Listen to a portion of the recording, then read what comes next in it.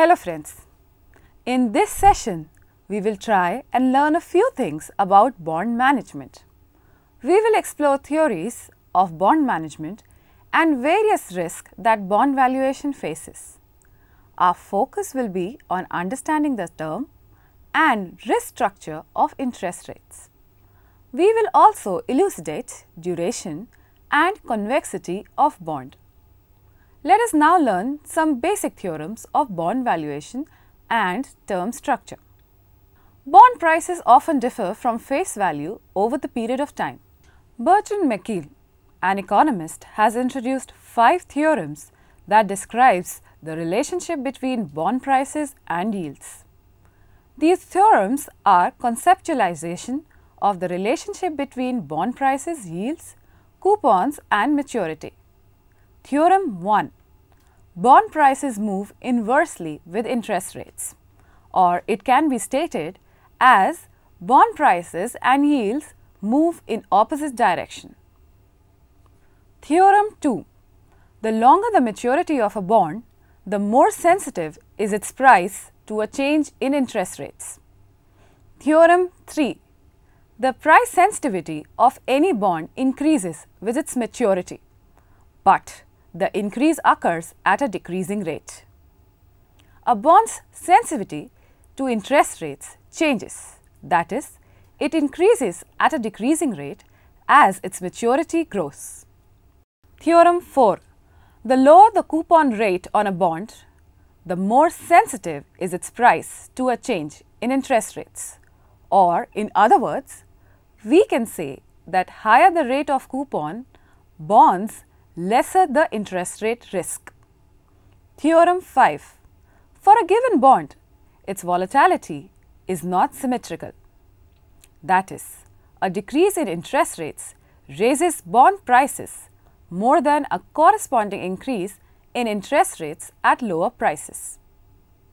Capital gains from an interest rate decline exceed the capital loss from an equivalent interest rate increase. It is important to know that the price-yield relationship is fundamental to bond price behavior and is based on the principle that bond prices and yields move in opposite directions. This principle is derived from the fact that the price of a bond is equal to the present value of its future cash flows. That is, a change in yield mathematically must produce an offsetting change in price in the opposite direction. Because present value is an exponential function, the price-yield relationship is convex, meaning that bond prices rise at an increasing rate when yields fall and decline at a decreasing rate when yields rise. Long maturities have greater price fluctuations. Therefore, if large changes in interest rate occurs, these bonds will be unattractive for speculative purposes. Similarly, lower the coupon, the higher is the price volatility. Again, these would not be preferable if rates are expected to rise. The implication of Malekhiel's bond price theorem to bond investors concerns how investors should act with regard to trading in bonds. Specifically, the 2 major variables of bonds which are important in assessing price changes are: number 1, the coupon; number 2, the maturity. To receive the maximum impact from an expected change in interest rate, investors should purchase low coupon, long maturity bonds. Let us now focus on risk in bonds. As compared to the stocks, it is generally considered that bonds are safe investment and a great source of generating income. However, along with its benefits, we would also like to throw light on the other side of holding corporate and government bonds.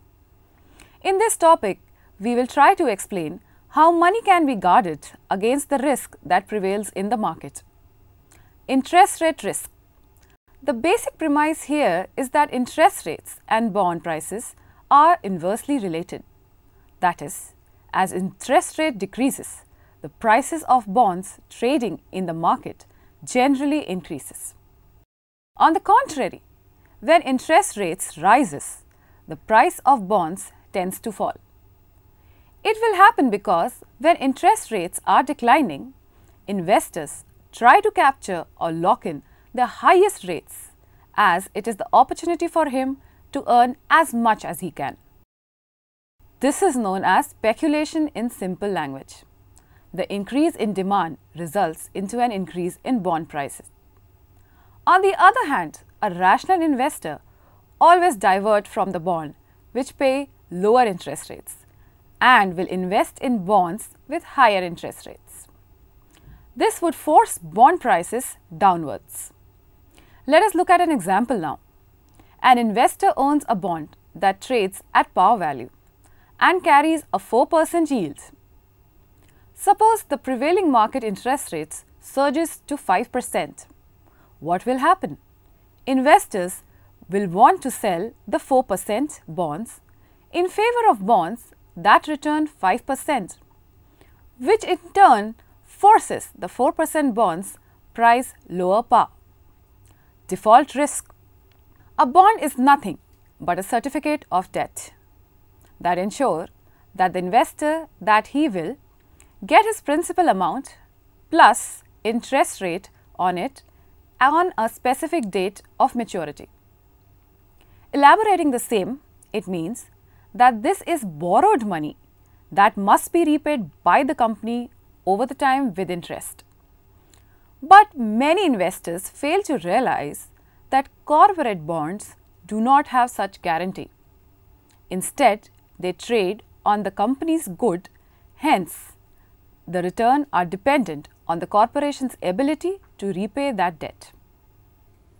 As an investor, it is one's duty to calculate the probability and possibility of default, based on which the investment decisions should be taken.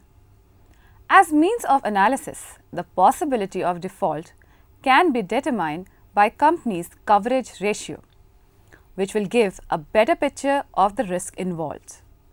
Hence, it is better to understand it before initiating an investment.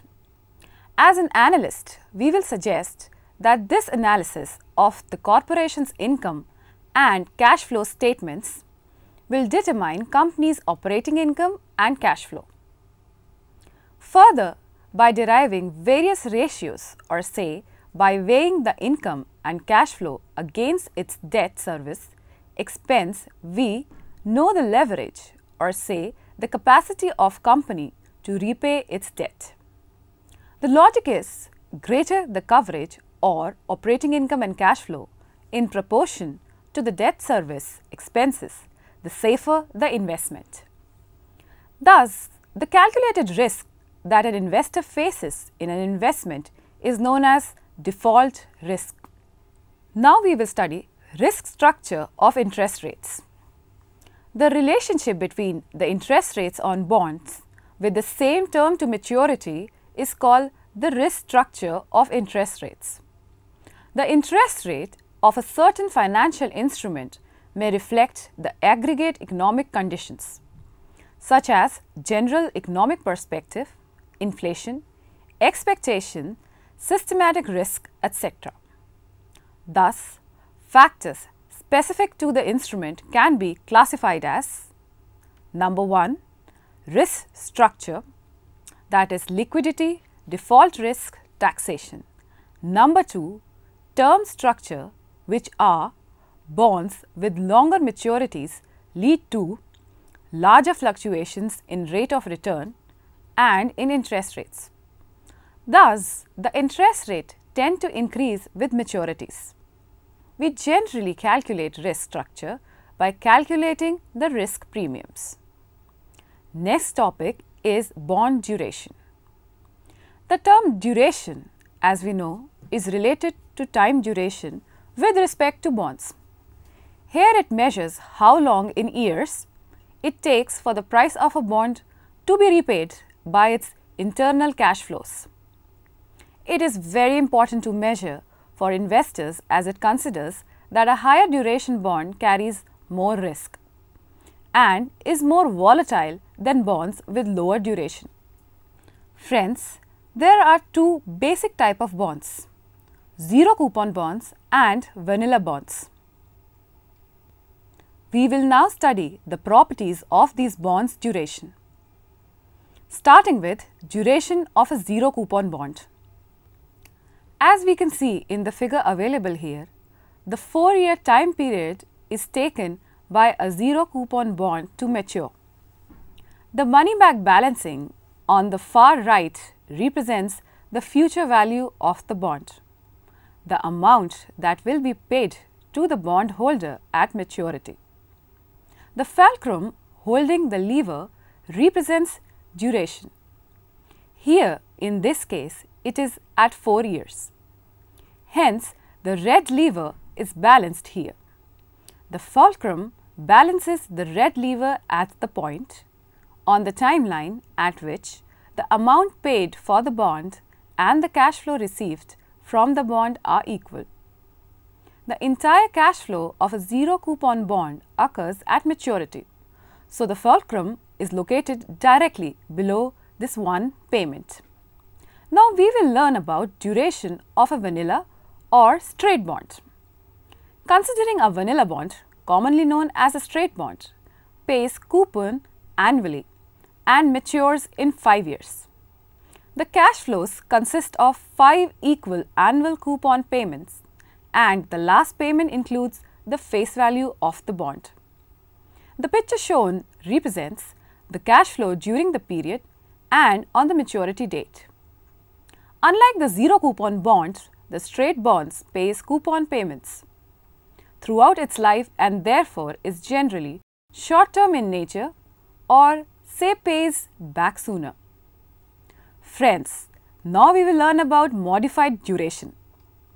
Modified duration is a formula that expresses the measurable change in the value of a security in response to a change in interest rates.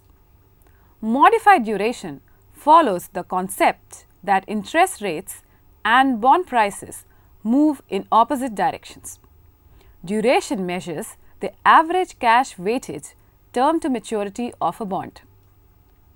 It is a very important number for portfolio managers, financial advisors and clients to consider when selecting investments because, all other risk factors equal, bonds with higher duration have greater price volatility than bonds with lower durations. There are many types of duration, and all components of a bond such as its price, coupon, maturity date and interest rates are used to calculate duration. This formula is used to determine the effect that a 100 basis points, that is 1%, change in interest rate will have on the price of a bond. Calculated as modified duration is equal to maculae duration whole divided by 1 plus YTM, that is yield to maturity, upon N. Now we will learn modified duration calculation. Modified duration is an extension of something called maculae duration, which allows investors to measure the sensitivity of a bond to changes in interest rates. In order to calculate modified duration, the maculae duration must first be calculated. The formula for the maculae duration is: maculae duration is equal to a sum of PV and CF whole into T, which is the time period, whole divided by market price of the bond. Here PV and CF is the present value of a coupon at period T, and T is equal to the time to each cash flow in years. This calculation is performed and summed for the number of periods to maturity. Friends, let us note down some principles of duration to keep in mind. Number one and foremost, as maturity increases, duration increases and the bond becomes more volatile. Secondly, as a bond's coupon increases, its duration decreases and the bond becomes less volatile. Lastly, as interest rate increases, duration decreases and the bond's sensitivity to further interest rate increases goes down. Bond convexity. For a given bond, a graph of the relationship between price and yield is convex. This means that the graph forms a curve rather than a straight line, what we call a linear curve. The degree to which the graph is curved shows how much a bond's yield changes in response to a change in price. Thus, this change in the yield is known as bond convexity. In this section, we will take a look at what affects convexity and how investors can use it to compare bonds. Convexity and duration. You can observe that in the image given, the graph has a tangent at a particular price of the bond, touching a point on the curve price-yield curve. The linear tangent is the bond's duration, which is shown in red on the graph. The exact point where the two lines touch represents Macquelier duration. Modified duration must be used to measure how duration is affected by changes in interest rates. But modified duration does not account for large changes in price. If we were to use duration to estimate the price resulting from a significant change in yield, the estimation would be inaccurate.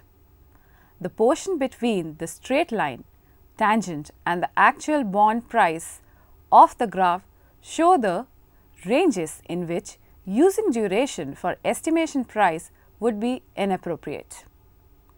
Furthermore, as yield moves further from Y star, the space between the actual bond price and the prices estimated by duration, the tangent line, increases. The convexity calculation, therefore, accounts for the inaccuracies of the linear duration line. This calculation that plots the curved line uses a Taylor series, a very complicated calculus theory that we won't be describing here. The main thing for you to remember about convexity is that it shows how much a bond's yield changes in response to a changes in price. Let us friends now learn something about immunization and rebalancing of bond portfolios. Friends, now we will focus on immunization. Bond immunization is a kind of investment strategy that intends to take advantage of the duration of bonds. Bond investors planning their investments efficiently will be eager to employ it over the long term. As an ardent and learned investor, one should know about this investment strategy and its application to the portfolio. Bond immunization is an investment strategy used against interest rate risk of bond investments. It is used by adjusting the portfolio duration and by matching the investor's investment time horizon. It does this by locking in a fixed rate of return during the amount of time an investor plans to keep the investment without cashing it in. Thus, immunization is locking the amount of investment in a fixed rate of return for the time period. An investor plans to keep the bond without cashing it in. We have learned previously that interest rate affect bond prices inversely. That is, when interest rates rises, bond prices slopes down. This is not the case when a bond portfolio is immunized. That is, the investor receives a specific rate of return over a given period of time, regardless of what happens to interest rates during that time. In other words, the bond is immune to fluctuations in interest rates.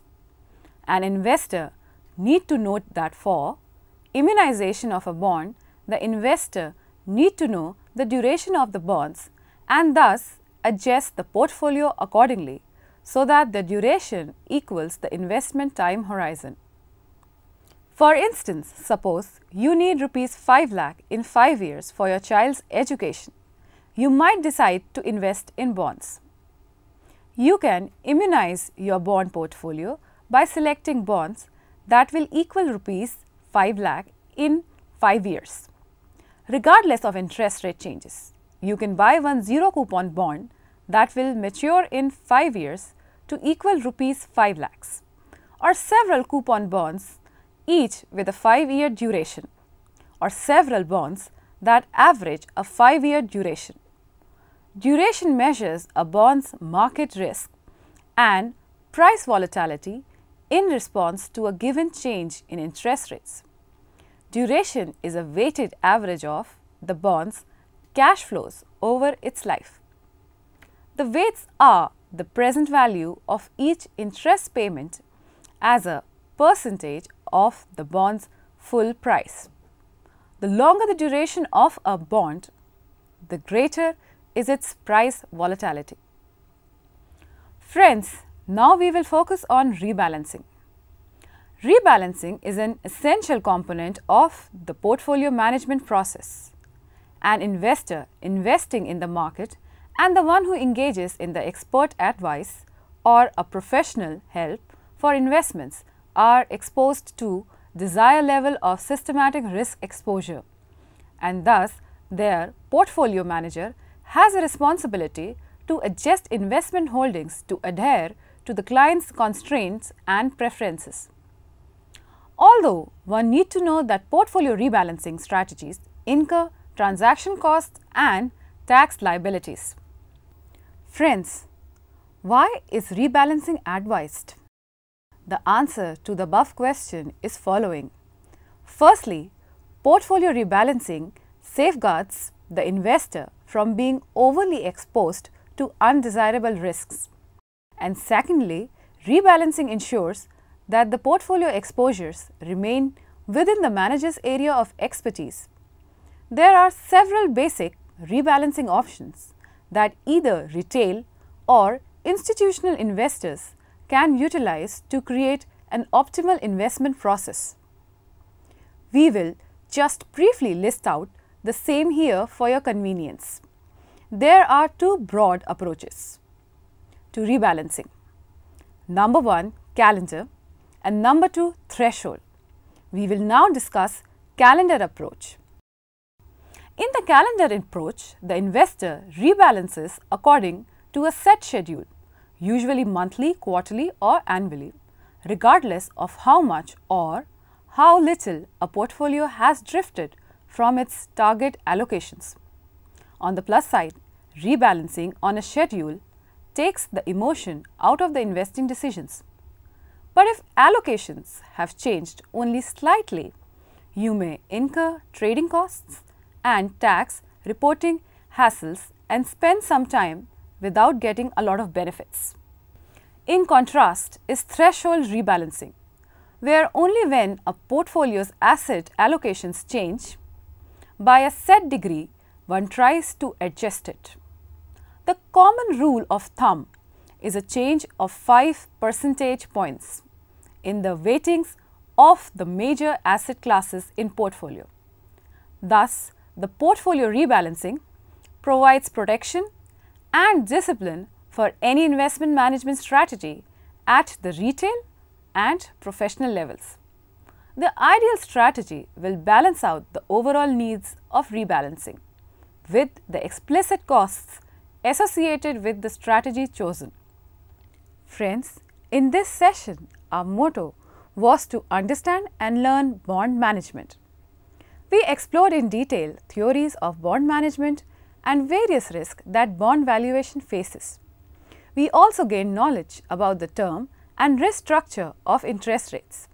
We deeply explained about the duration and convexity of bond. Hope you enjoyed the session. Thank you.